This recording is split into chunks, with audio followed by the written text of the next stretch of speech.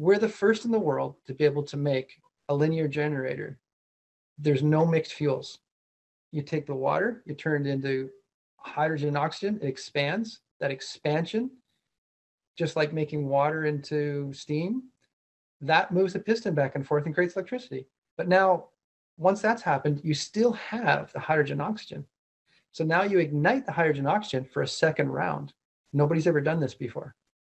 Nobody's ever done this before. So this is a linear generator that runs 100% hydrogen oxygen, and it just uses the pressure to be able to make that electricity.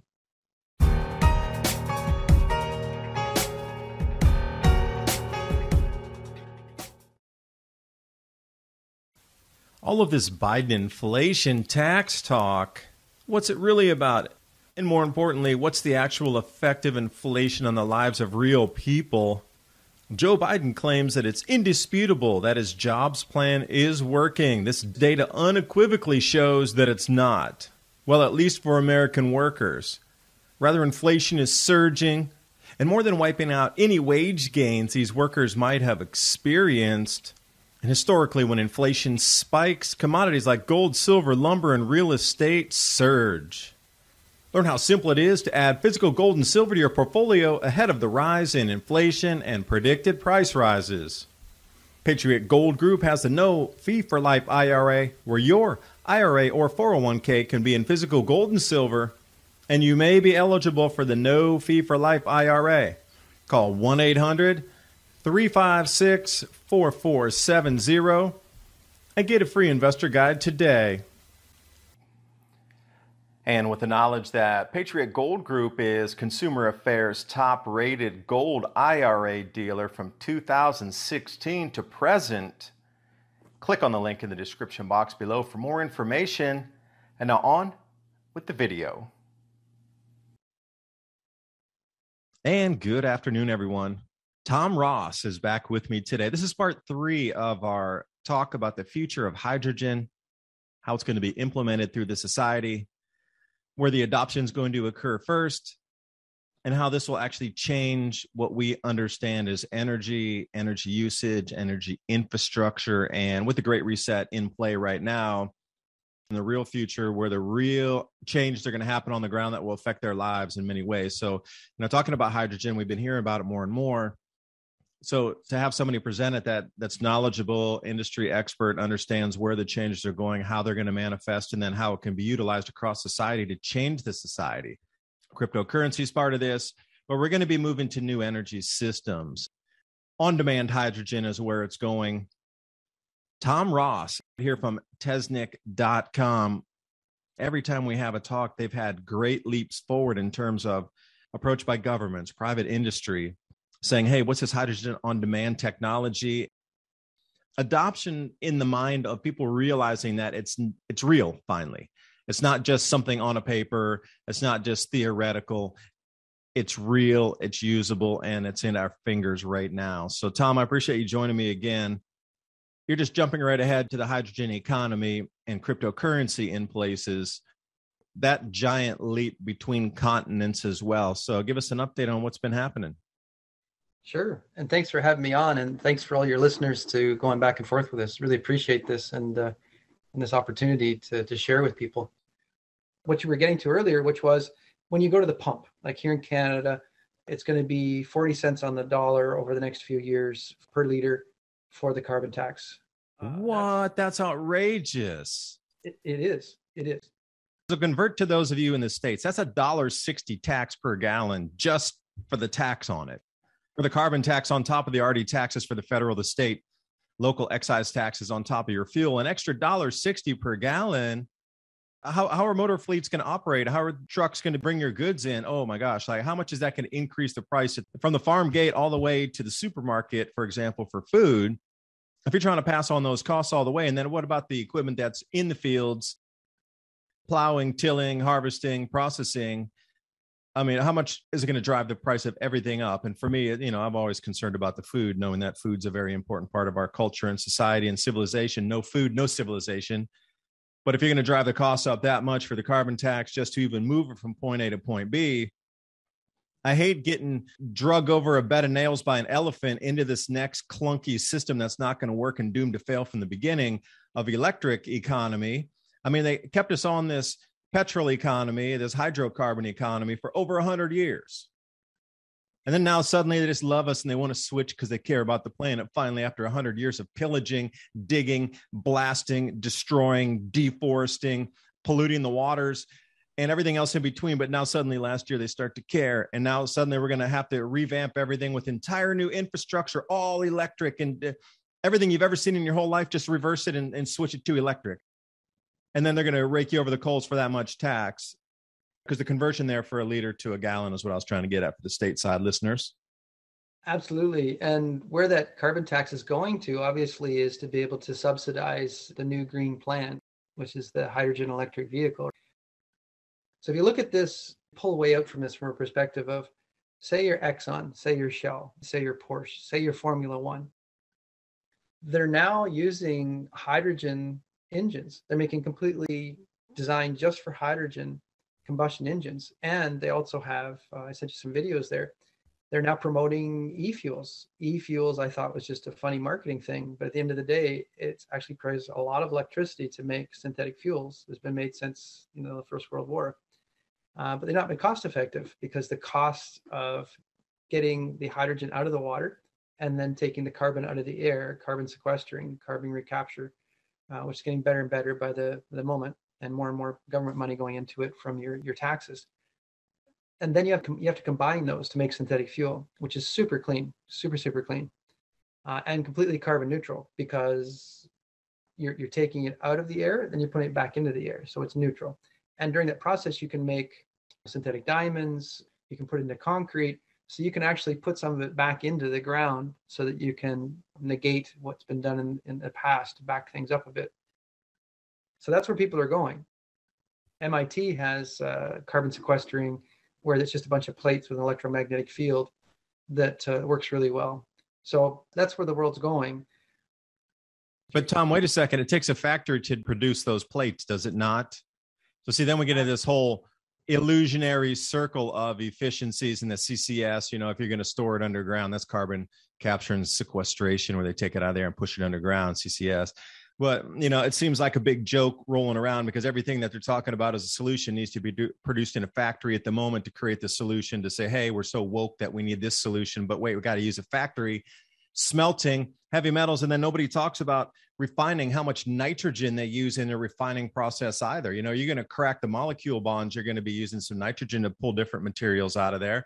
I mean, it's such a ridiculous thing happening. And I'm so happy you have a solution that jumps beyond the ridiculous into the usable.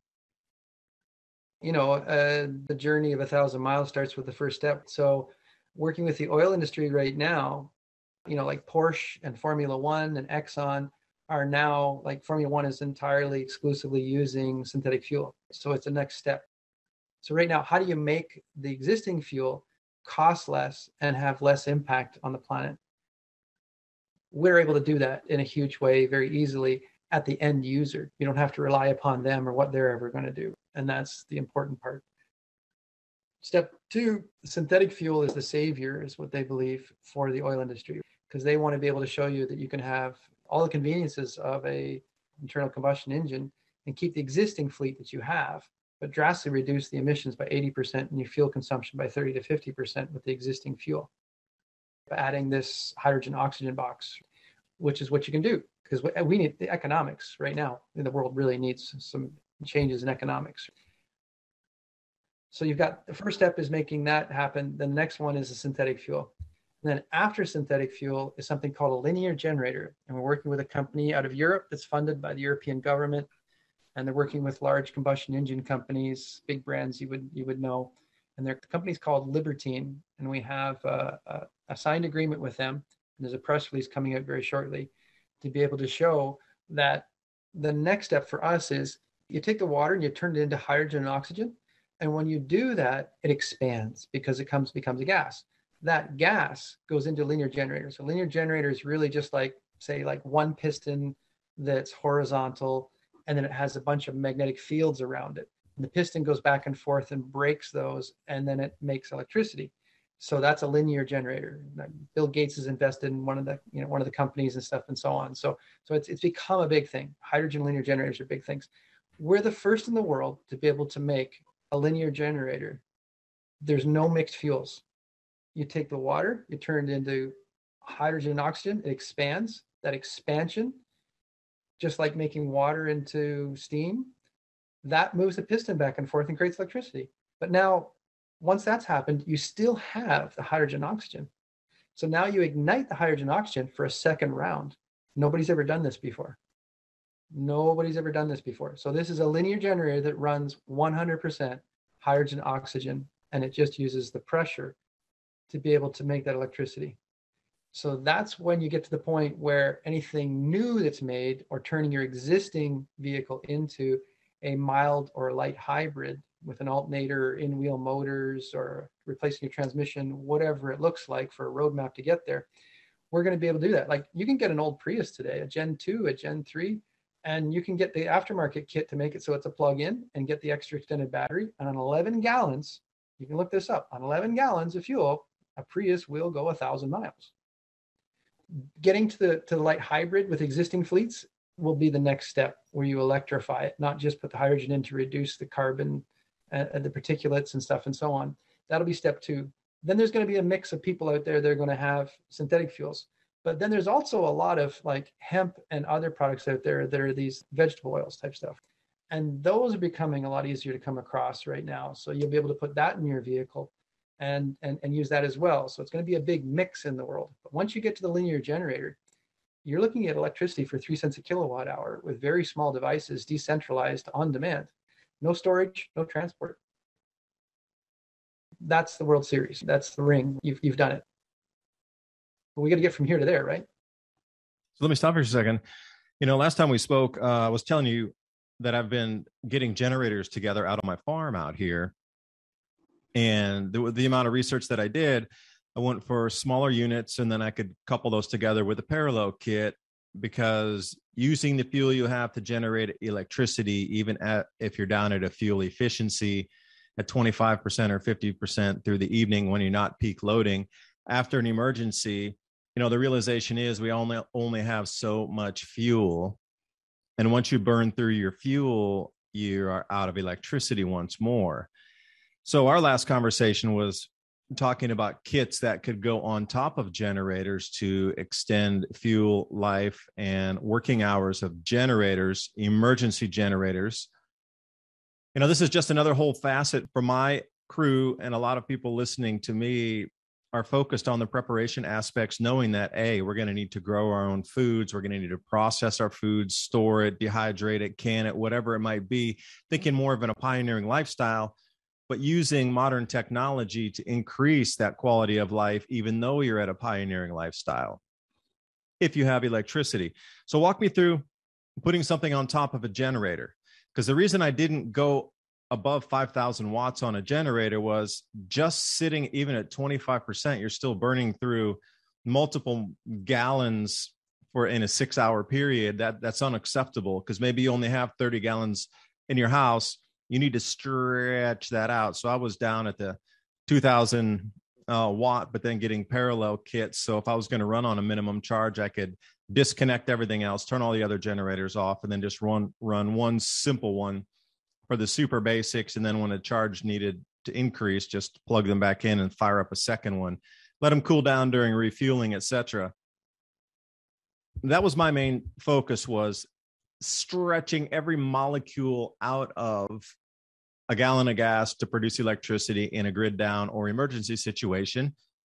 Preparedness of emergency is stretching fuel supplies. So for me, hydrogen add-ons to generators is also on my radar as an essential for getting ready to prep out for emergencies. So walk us through that, because this is kind of a new concept, and I know a lot of people really want to hear, hey, I never heard about this. You could put something on top of a generator to increase fuel efficiency. We're working with some students from Earth University in Costa Rica that worked on a pilot in the past with Cummins diesel to make it so that farmers in remote areas, and they just wanted to boldly sell Cummins diesel motors and tractors where they'd never sold them before, because the access to fuel they couldn't get it. So they made it so that they could make their own vegetable oil fuels to be able to put into these things. So it's been done before. The thing is now is, can I get access to it, and what will the price be in the future? And as they start to do what they've done here with generators, is standby generators and full-time generators for remote communities now have to comply. They used to be exempt for the emissions. This will freak you out. This took me a long time to swallow this one and go, this is not possible. They can't do this. So if you're on a Indigenous reserve here in Canada, and we're part of a group called Indigenous Clean Energy, it represents 350 million Indigenous people worldwide. We're a technology partner and help train and help them with this stuff. You know, you're bringing in fuel, you're flying in fuel. It's like, now you have to put emissions controls on this that cost more than the original cost of the generator, and you're going to consume 25% more fuel. Obviously, the economics are being squeezed with this regulatory stuff where they're saying, you know what, whoever's selling this stuff to me better come up with something better, because I'm just not going to do that. So they're trying to get you to go to water, wind, solar, batteries, whatever it is. And they're subsidized from this squeeze. But it's not really there for a lot of people that just don't have access to the lending or the CapEx, or they're small, like a native reserve. So for us, we can put these devices on, and we can also show them how to be able to use multiple sources for these fuels, because we make lazy oils into high-grade fuels in the combustion chamber instantly with very low emissions. So we're able to make it so they can use their existing stuff right now. And what they were faced with was an impossible capital expenditure that didn't make any sense. They could never do it to comply with the new emissions. Number two, they were going to have to budget for 25% more fuel consumption for the electricity. That's not going to happen, okay, especially after that capital expenditure. So the delta between us and them is a 40% gain versus, you know, option number one. Option number two is us, right? You're talking about a capital expenditure where the return on your investment with a diesel generator on a native reserve would be about 3 months. Now, that's something you can finance and somebody's going to help you with. That's not hard. And you've got an additional 20% fuel savings, and you can use lazy fuels. So you can start making your own fuels from whatever, you know, it doesn't matter. Any type of vegetable oil will work fine. Now you can become self-sufficient. So it's like you said, it's not just about savings. It's about, how do I keep the lights on? And how do I get access? Where do I get the source from? You know, like in your case, we can set you up with a kit so you can make your own fuel and be self-sufficient. Yeah, because it seems like this overregulation of our lives, even if you want to become self-sufficient, there still needs to be a tax associated with your self-sufficiency. And those out there that are trying to become more self-sufficient and get on systems and solutions that will allow the greatest amount of autonomy. Now, I know you can't completely unplug that. That's a near impossibility. But getting toward the cusp of almost everything we produce, we can consume. And the reason I tell you about this is in Tennessee, there's an excise tax of 25 cents per gallon that you have to pay, even if you produce your own biofuels. Now, that's up to the first 1,000 gallons. And then after you exceed 1,000 gallons of production, they give you your first 50 gallons for free. Oh, so generous. But anything after 50 gallons of biodiesel production that's burnt in your vehicle, then you have to pay the 25 cents excise tax on it back to the state. And if you exceed 1,000 gallons of production, you're considered a commercial refinery operation, where then you need, you know, all the safety equipment and everything that would be regulated in a regular refinery. Like, nobody can afford that. Nobody. Because at that point of regulation and inspectors coming through and fire suppression equipment and storage tanks and this, that, and the other, and berms. So if there's a spill, and it gets far, far, far, far beyond. But if you're going to work in the real world, farms go through thousands and thousands and thousands and thousands of gallons of diesel every year if they're out there plowing and harvesting and doing field work. And they're running diesel trucks with that in addition, because I use my truck as a backup when we're clearing part of our field out here. We use tarps and we throw things in the back and we run it to a fire pile. The average farm is going to use far more than that is allowed legally for you to produce as biofuels, which is just such a slap in the face when you want to come and be self-sufficient. You have all these ideas, and then, oh, no, you're making too much of it for free. And then, you know, this is where we start to get some of these, you know, it looks good on paper, but in reality, we're starting to hit a few brick walls here, there, and everywhere.